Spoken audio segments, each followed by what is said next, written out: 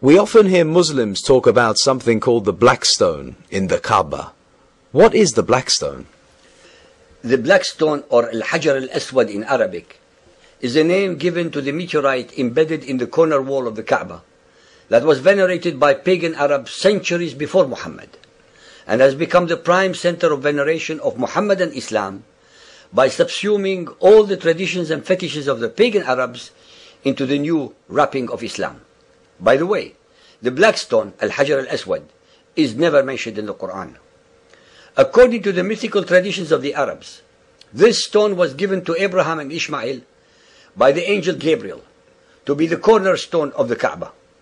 In Quran chapter 2 verse 1 to 7, it says, "And remember Abraham and Ismail raised the foundations of the house.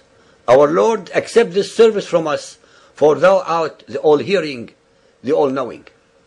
Tirmidhi Hadith 2577 says, "This stone was originally white in color, but became black because it was touched by menstruating women over the centuries." One should ask the question as to why would Abraham, the first monotheist and friend of God, allow the veneration of a stone? It was he, after all, who, according to the tradition of the Jews and the Muhammadan Muslims, destroyed all the figures of gods and goddesses that were venerated by his tribe. Why would he now accept another symbol of paganism, a mere uncut, unsculpted stone, after all? The Black Stone is a comparatively small meteor, being roughly 30 centimeters in diameter.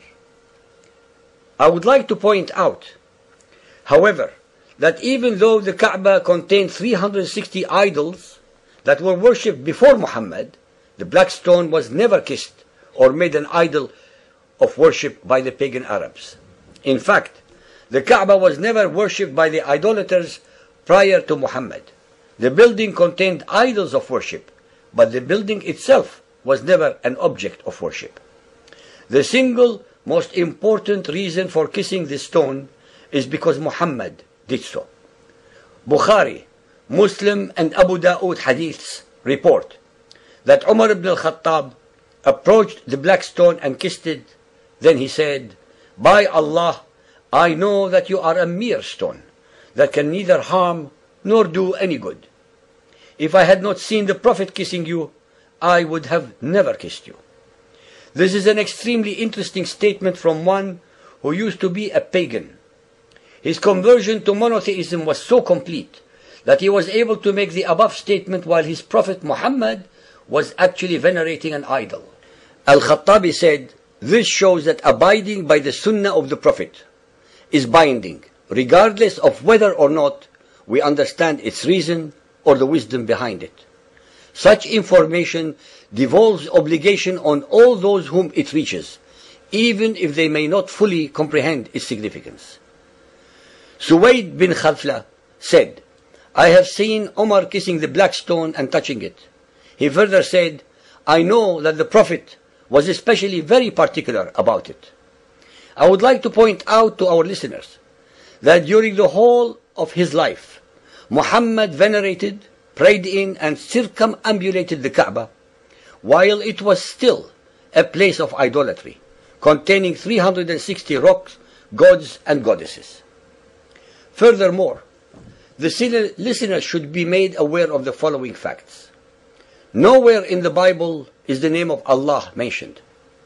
Nowhere in the Bible or the New Testament is there any mention of Arabia, Mecca, or the Kaaba. Nowhere in the Bible is there mention that Abraham, Hagar, or Ishmael ever set foot in Arabia, especially in the area of Mecca, almost 1,000 desert miles away from Canaan. Before Muhammad, no pagan Arab was called Abraham, Ibrahim, or Ishmael, Ismail. This is based on the study of the names of all the men mentioned in the hadiths who belong to the pagan Arab tribes. If Abraham and Ishmael were truly the ancestors of the Arabs, it stands to reason that at least some Arabs would have carried their name. None did. Muhammad's name, on the other hand, appears among almost 80% of his male followers. one can understand that it was possible for the Arabs to have lost their original monotheism and returned to paganism. But it would be beyond logic or comprehension to assume that they also forgot the names of their most illustrious fathers.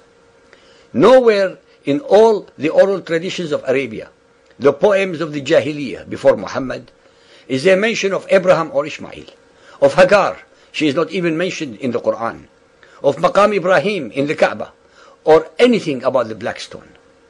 The Quran repeatedly asserts that the pagan Arabs had no knowledge of previous revelations. If so, how, pray, could they have known about the Hebrew patriarchs that they claim relationship to? All the so-called traditions of Islam regarding the origins of the Black Stone, the Kaaba, Abraham, Hagar, Ishmael, Adam, and Eve, who is not mentioned in the Quran, by the way, were concocted and put together over a period of almost 300 years from the death of Muhammad. Nowhere does the Quran even intimate that the Arabs are descended from Abraham and Ishmael, but only that they were the first Muslims and the alleged builders of the foundation of the Kaaba. Muhammad had to create for himself and his followers a worthy ancestry befitting the Prophet of Allah. He had the genius to plagiarize, plunder, pirate and or pervert from the Bible the Hebrew characters, precepts, concepts, thoughts and ideas as a foundation for his new scripture. All these alleged traditions are only wishful thinking that have been fostered upon the human intellect for the last 1400 years.